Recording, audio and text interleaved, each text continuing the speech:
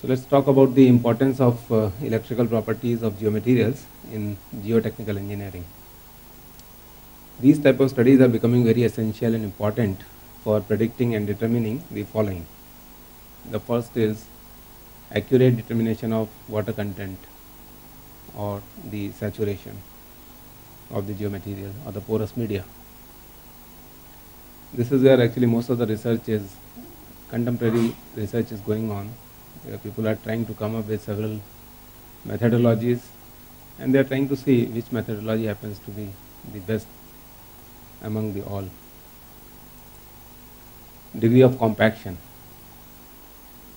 In most of the real life situations where the compaction control is a very important issue, particularly designing embankments or the foundations, fills and so on, precise determination of degree of compaction is very important in the in situ conditions.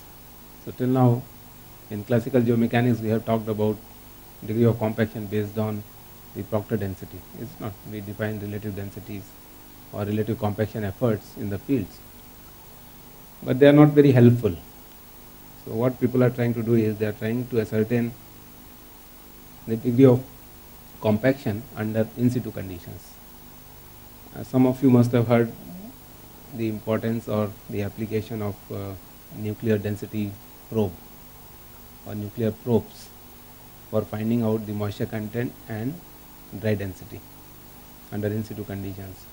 It's a good example of the efforts which have, or the initiatives which have been taken by the researchers to define degree of compaction to the most precise level.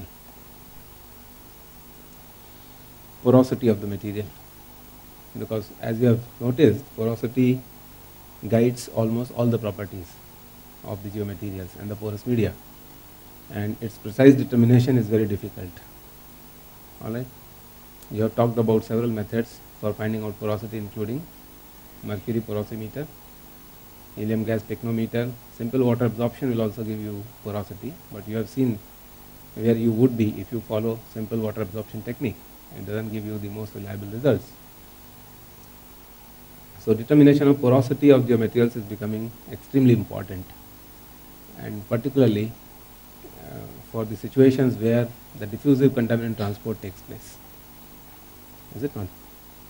So if you remember, the diffusion coefficient is directly proportional to porosity term. So if you know the porosity, you can get the diffusion coefficient, or vice versa. If you know the diffusion coefficient, you can get the porosity. Hydraulic conductivity. So hydraulic conductivity is also a very important parameter which people want to determine precisely, and particularly for unsaturated soils. Is it not? So this is where the electrical properties of geomaterials become very handy. If you know them, you can determine indirectly hydraulic conductivity of the porous media or the geomaterials. Liquefaction potential of the soil mass is another important application in geotechnical engineering of electrical properties. If you know the electrical properties, you can easily determine the liquefaction potential of the materials or the geomaterial, the porous media. I will discuss this in detail later on. Detecting and locating geomembrane failures. This is the only technique which can be applied to determine what is the extent of leakage or the failure of geomembranes and where they exist. Alright, so you can find out the location of the cracks or the failure of the geotextiles or the geomembranes if you know their electrical properties. And to estimate corrosive effects of soil on buried steel and concrete. So corrosivity, you must have noticed when we are talking about the corrosion potential of soil, the electrical resistivity was a very important parameter there. So if you know the electrical resistivity of the soil mass, you can also estimate the corrosion effect of the soil for the structures which are buried in it, particularly either steel or concrete structures. Similarly, to investigate the effects of soil freezing on buried structures. So I'm sure that you will agree with me that there is a full gamut of activities, where people want to understand a mechanism or to identify some problems associated with geotechnical structures, and this is where electrical properties become very useful or handy. Estimating soil salinity for agricultural activities. This is another important parameter where electrical properties of geomaterials are becoming extremely important. Now you could always debate that electrical property or the thermal property, which one is more suitable for a given circumstances. What's your gut feeling? If you obtain the electrical properties or the thermal properties, which one are going to be more appropriate and useful? Why?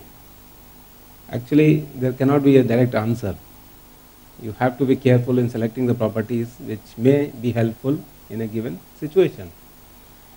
Like the biggest problem which comes to the mind when you are using thermal properties is the thermal flux.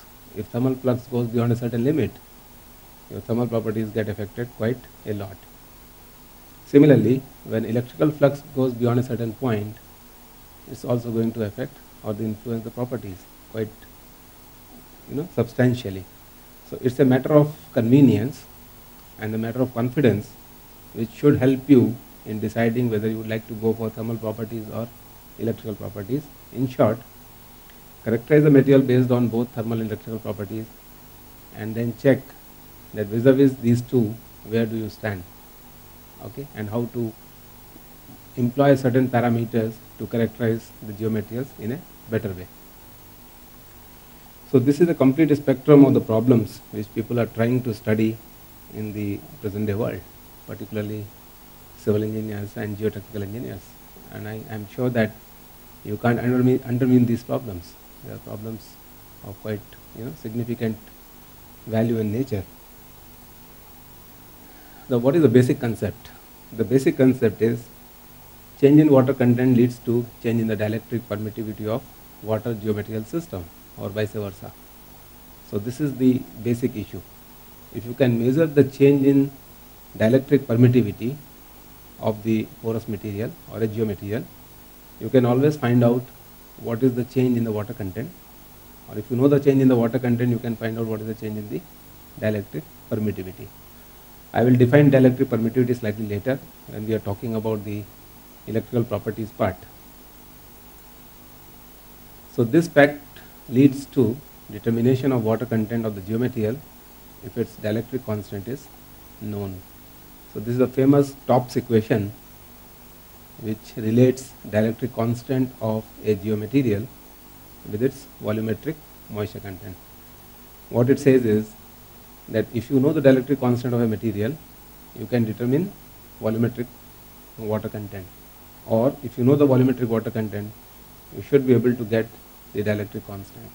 Now, based on this concept, many sensing techniques, particularly in geophysics, have been evolved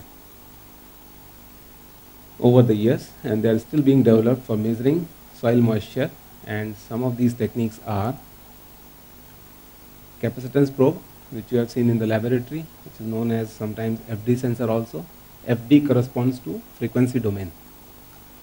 So based on this, we also call it as FDR, frequency domain reflectometry. And the other technique is time domain reflectometry, that is the TDR probes. So these are the two categories of the sensors or the probes which are being used for determining soil moisture content. And when we say soil moisture content, most of the time these soil moisture contents are the volumetric moisture contents of the material.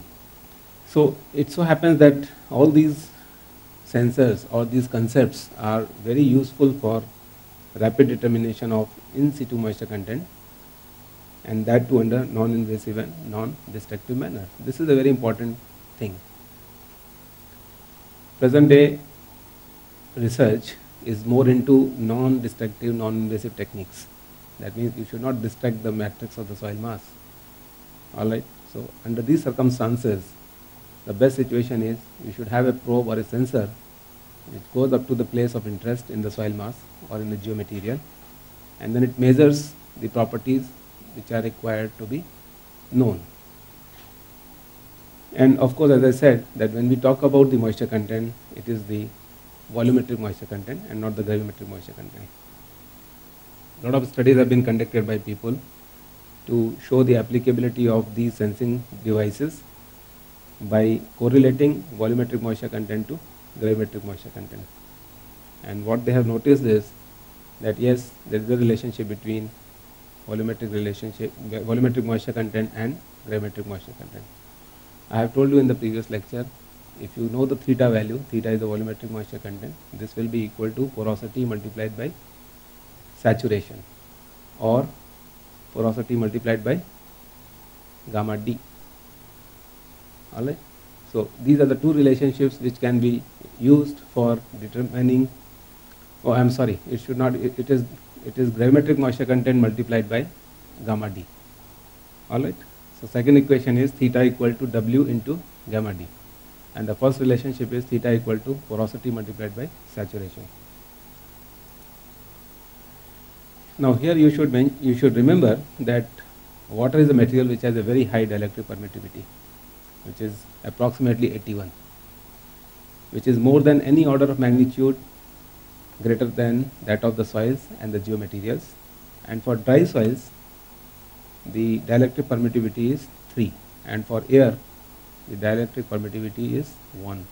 So sometimes minerals contribute a little bit in the form of K value, that is dielectric value, and the total dielectric permittivity is about 3.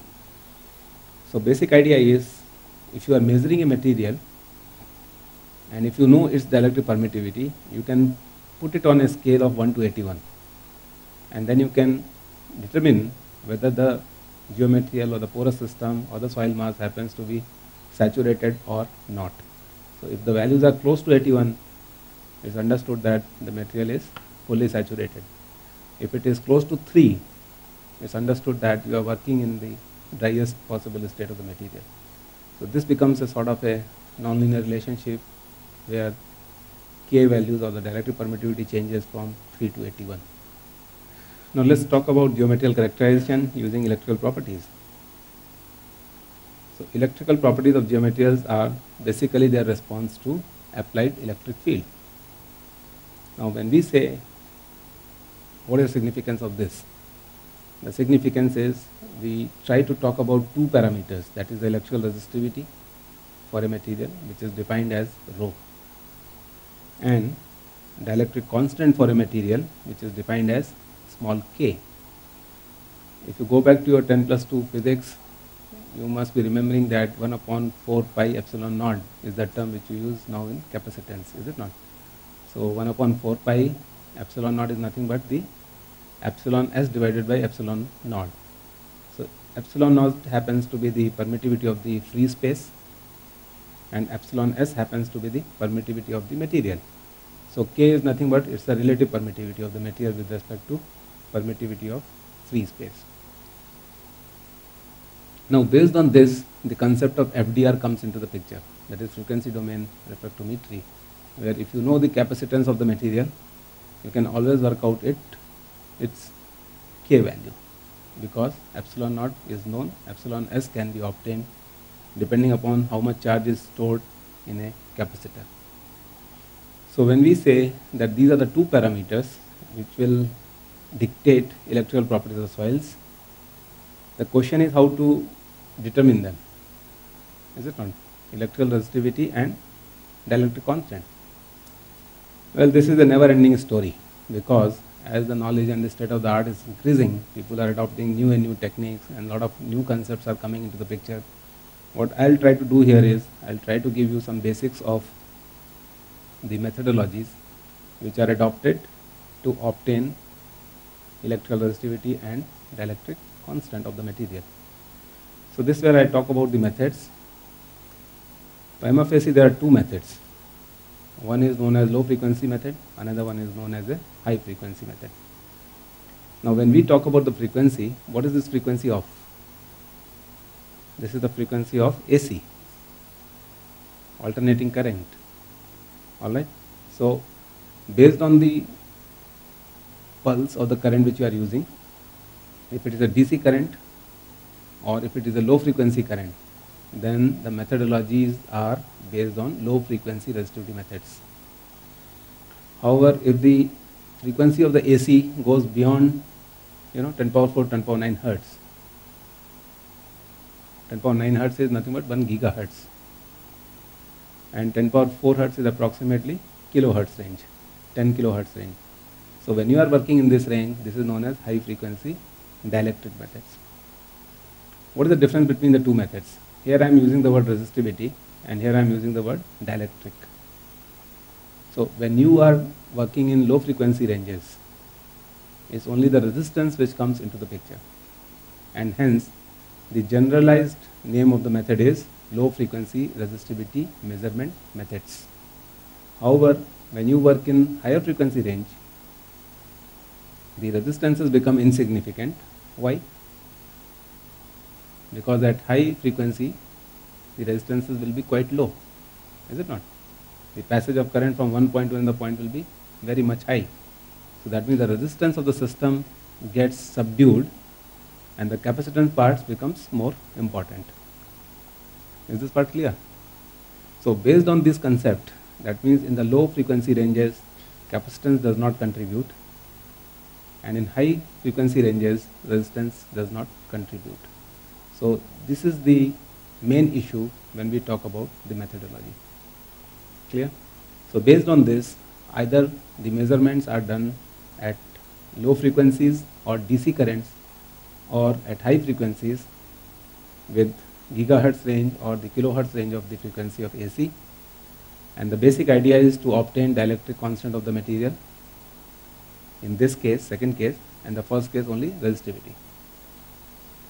Now, how high frequency dielectric methods are also termed as dielectric dispersion. Have you heard of dispersion term somewhere else in geomechanics? Correct, contaminant transport, and in classical geomechanics, load dispersion, is it not? So you apply a certain load, and what happens? It gets dispersed into the soil mass, either 45 degree with the vertical or 45 plus 5 by 2 and so on. There are different methodologies. So you talk about load dispersion there.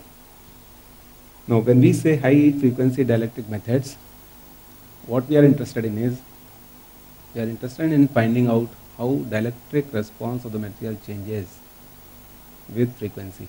Clear? Now what is your understanding about the dielectric constant of the material? If dielectric constant is more, material is good conductor of current or less conductor of, it's reverse. So these concepts actually you should assimilate. When frequencies are more, the capacitance does not come to the picture. Clear? What happens? The dielectric properties gets enhanced. Okay? It overtakes resistivity part of the material. Why? High frequency of the current makes a material more conducting. Clear? Now, dielectric constant, if it is more, a material is a good capacitor, not a good conductor. In your parallel plate capacitors, why did you put a piece of quartz in between? What is quartz acting as? Quartz is nothing but a dielectric material. So what it does? It stores charge in it. Clear? So more and more dielectric response of a material, it tells you that the storage capacity is more. Is this part clear? So what I am trying to tell you here is, the methodologies have been developed based on several concepts. The first concept is in which frequency range you are working and what is that you want to study about the material. Second is, I am very much particular about studying a certain response of the material, and that is why I am adopting high frequencies. And what is that response? That is the response which is known as dielectric response of the material. So it so happens that the resistivity is not of much use except for profiling. In your geophysical studies, mostly what do? You do resistivity profiling. Clear? But if you want to detect the material properties in terms of its porosity, in terms of its saturation, state of compaction, moisture content in it, what you have to do? You have to study its dielectric response. In other words, I would like to study dielectric dispersion of the material for an entire frequency range, which is a high zone of frequency starting from kilohertz to gigahertz. Is this okay? Is the difference clear to all of you? Have you followed the basic difference between the methodology number 1, methodology number 2? In other words, you are augmenting one response of the material and diminishing the other response in one method, and in second method you are diminishing one response of the material and augmenting another response of the material. And what are these responses? One is resistivity, another one is capacitance. Is this okay? So based on this technique, all the probes work and your resistivity profiling does.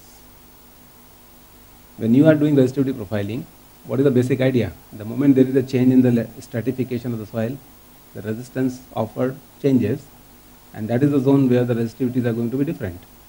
So this you could achieve very easily by using low frequency current.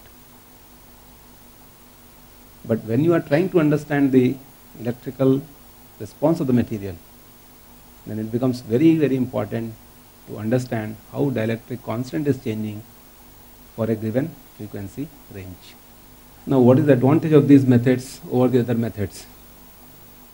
As I said in the previous slide, that these type of studies are non-destructive in nature. What you need to do is, in a control volume, you have to just put across the control volume 2 electrodes.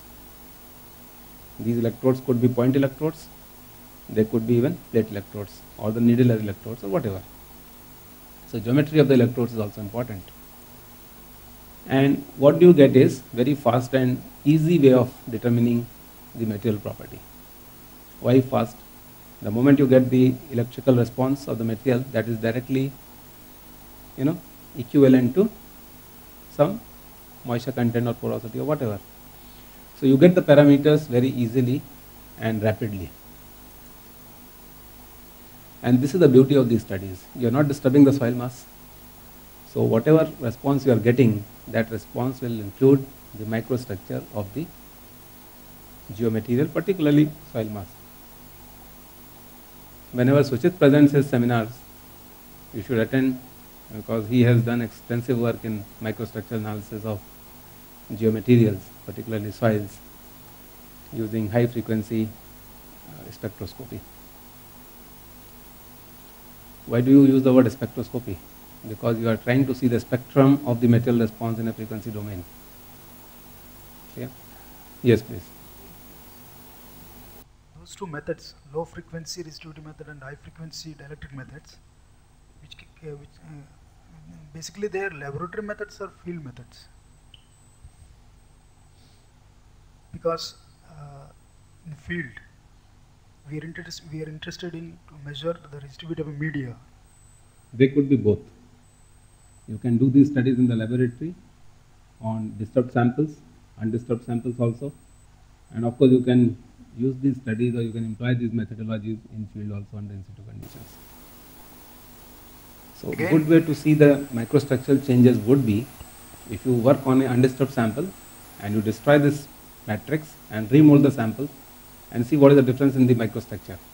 So this is how you can identify the microstructural changes which have undergone in the sample because of its manhandling or whatever.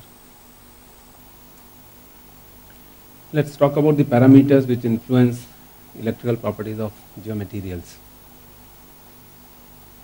Of course, the porosity and the pore structure will definitely influence. Water content, salinity level, cation exchange capacity of the soil. All right. If you remember, we had correlated cation exchange capacity of the soil to its dry conductivity divided by the conductivity at hygroscopic moisture. So hygroscopic moisture content for fine grained soil is very important. So you can talk about the ratio of sigma value divided by sigma at hygroscopic moisture content, and that should be a function of cation exchange capacity. Temperature of the ambience, type and frequency of the current, this we have discussed already. And of course, what I have missed out here is the type of the soil. Is it not? So type of the soil will also contribute a lot. Fine grained material, coarse grained material. We will be talking about this in a different lecture completely, maybe next lecture or next to next lecture. Now, there is something interesting, that why people are talking about liquefaction detection or liquefaction potential determination of soils by using electrical properties. I hope you will agree that liquefaction of soil depends upon its shape and size of the grains. Is it not? Porosity and relative density. What else? The variation in the water table and the external forces or the disturbances, particularly shearing. So there is a lot of similarity, because all these parameters are susceptible to change in the electrical property of the material. If you can know these materials' properties easily, you can find out its liquefaction potential, particularly for the sandy soils. What is the basic concept behind this? Resistivity is a function of void ratio, and which in turn is a function of density. So all of you are aware that if density crosses a certain limit, or the void ratio crosses the critical void ratio, what will happen? The liquefaction will take place. So in a reverse way, if I know the density where the critical void ratio is, and if that happens to be the base resistivity of the material, any change in the void ratio, with respect to the critical void ratio, is going to tell you whether the soil is going to liquefy or not. What is? Oh, critical void ratio. If you plot void ratio with respect to percentage strain, what is going to happen? If the material is very loose, because of shearing, it will attain a certain minimum value of E. And if a material is very dense, you are starting from a low value of void ratio. If you shear it, what will happen? Dilatancy. So somewhere, if you extend them, they tend to go very close to a value which is known as E critical. So this is the critical void ratio. That means this is the most natural form of the material, whether you start from the loosest state or the densest state. So a shearing will always create a state of the material which is much more stable or constant volume. Of course, this you will be studying in your next course. So idea is the variation with respect to ECR to E max and ECR to E min. Okay. If you can map the variation between ECR and E max and ECR and E min, this is the potential of the material to change its void ratio. In other words, this is the potential of the material to change its density. In other words, this is the potential of the material to change its electrical properties. So if you can measure the change in electrical properties, you can directly correlate them with the change in void ratio. And that is what you require to find whether a material is going to liquefy or not. So, okay. The liquefaction should be taking place anything which is in this range or in this range, because this is the most stable state of the material, in plus minus, let us say 10-15%.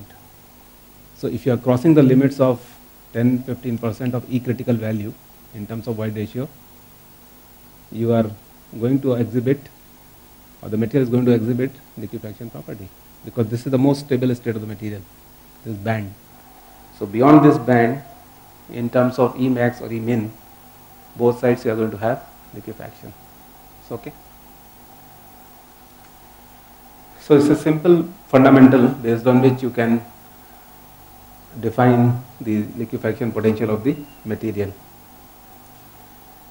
And of course, the another So if you know the change in resistivity, you can find out the change in the void ratio, or vice versa. If you know the change in the void ratio, you can find out the change in resistivity, which is nothing but change in the density. So this concept people are trying to use to define the liquefaction potential. It's one of the direct methods by which you can find out how susceptible the material would be for liquefaction. Okay. Now let's talk in details about the parameters which influence electrical conductivity of the geomaterials. Again, the basic concept here is that the conduction of electricity in geomaterials is mainly through the pores or the pore fluid. In another lecture, I will discuss in details how conduction of current takes place through the geomaterials. But to start with, this is a good idea to understand that the conduction of electricity in geomaterials is mostly through pores. All right, pores may be filled with water, they may be completely filled with air, and hence the soil would be saturated or unsaturated, or a partially saturated soil where you have both the phases, air and water.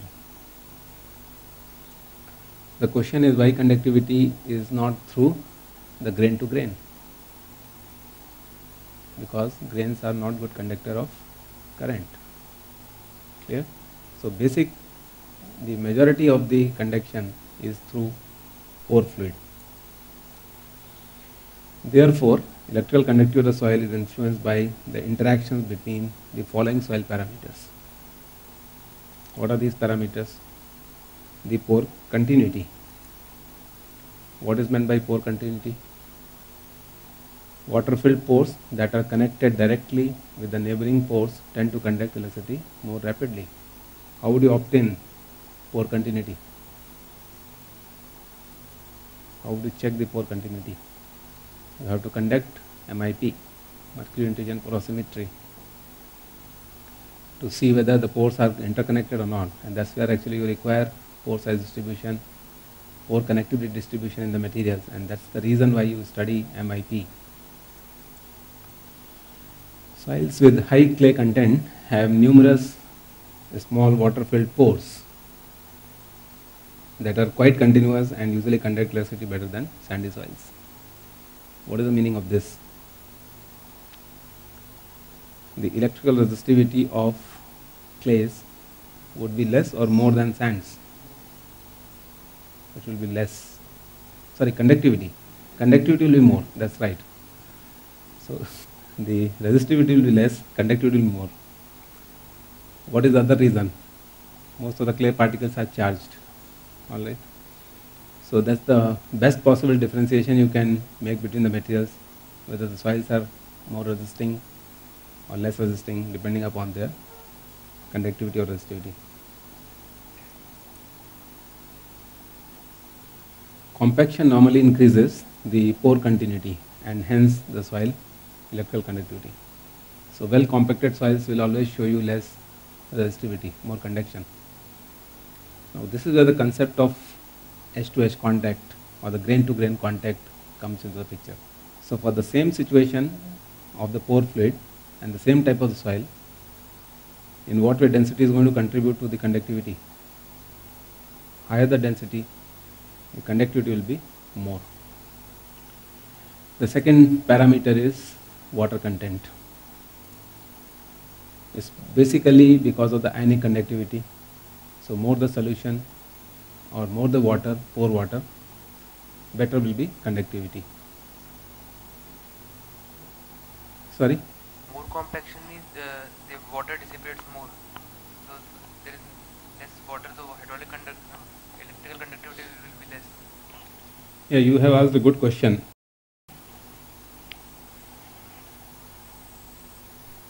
Even if there is no water, and even if the only hygroscopic moisture is present in the soil, that is good enough for ionic conduction.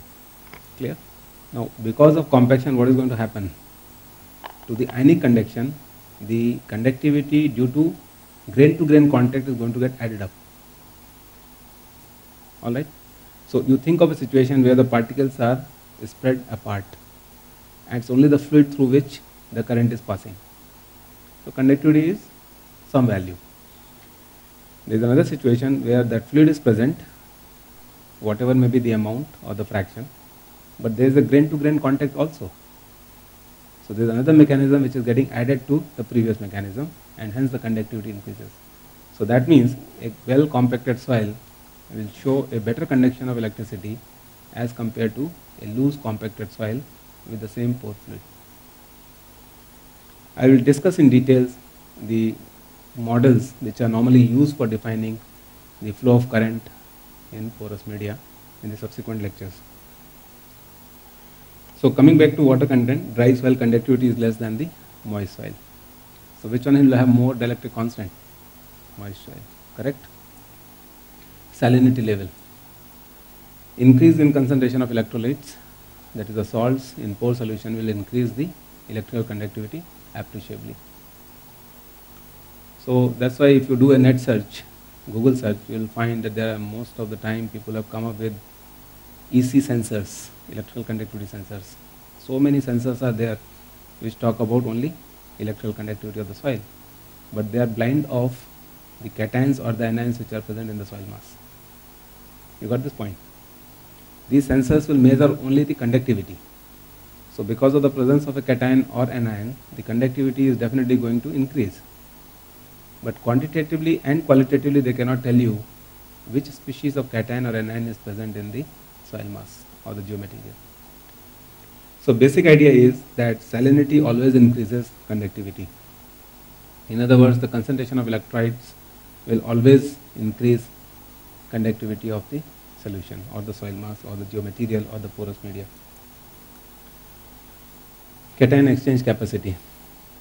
Well, this is very well understood. We have discussed several times. Mineral soils containing high level of organic matter and or minerals such as montmorillonite, illite, vermiculite have a much higher ability to retain positively charged ions such as calcium, magnesium, potassium, sodium, ammonium and hydrogen than the soils lacking these constituents.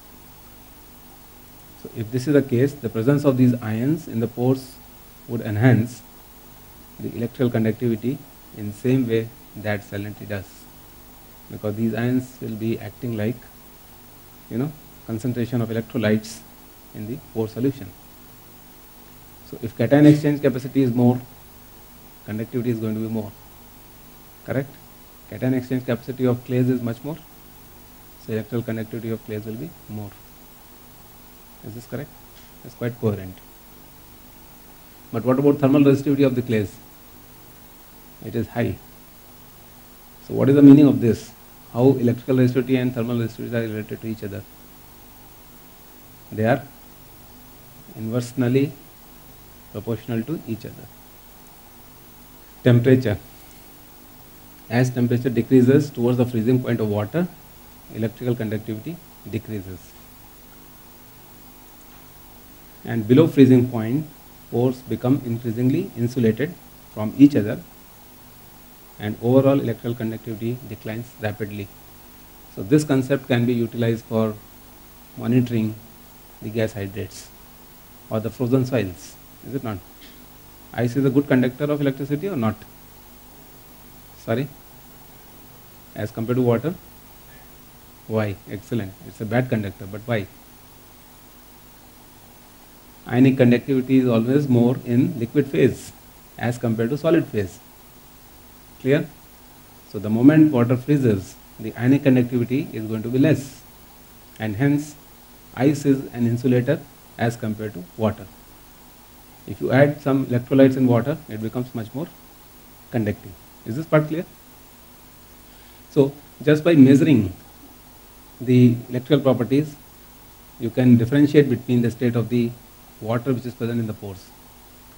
Extend this philosophy a bit. If ice is present in water or in the pores, what will happen to dielectric constant?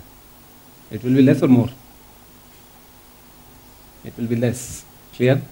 So it becomes insulator. That means the storage capacity becomes more. So you can very easily differentiate between the soils which have free water, bound water and the frozen water. Why? Sorry? Storage capacity of what? I am simply talking about resistivity. So water in free form will always show you higher value of dielectric constant as compared to the water which is not in the free form. So the idea here is that if I am trying to differentiate between the frozen soils and the soils with free water and the bound water, I can put again it on a scale of dielectric constant, and I can say that this type of soil happens to be dry soil, this type of soil happens to be frozen soil, this type of soil has more free water, this type of soil has more bound water, and so on. It's quite clear. So this becomes a very interesting tool to differentiate between different states of the pore solutions and their physical forms. So a pore solution in gaseous form is going to be different than a pore solution in the liquid form based on its dielectric property. So that's the reason why do you use GPR for finding out the gas reserves. What is the reason? What is GPR? Ground penetrating radar. What it does? It sends the signals, and these signals will measure the dielectric constant of the soil mass. So if the hydrocarbons are present, their fingerprint will be a different value as compared to a signal where the water is present, as compared to the signal which is for dry soils. So depending upon the dielectric contrast, you can easily pinpoint that which location is going to have more petroleum, more ores, more water, dry lands, arid lands, and so on. And that's what actually people are using in satellite imagery, I suppose. Is this correct, this concept? So that's why this has a very big scope in present day science and technology. People are trying to study more and more into details the parameters and how do they get influenced because of different phenomena. Is this okay? So in short, these parameters will help you in differentiating the type of soils, the type of pore solutions which are present, and their state of physical state, gaseous, liquid, solid, and so on. So this becomes a big scope of work.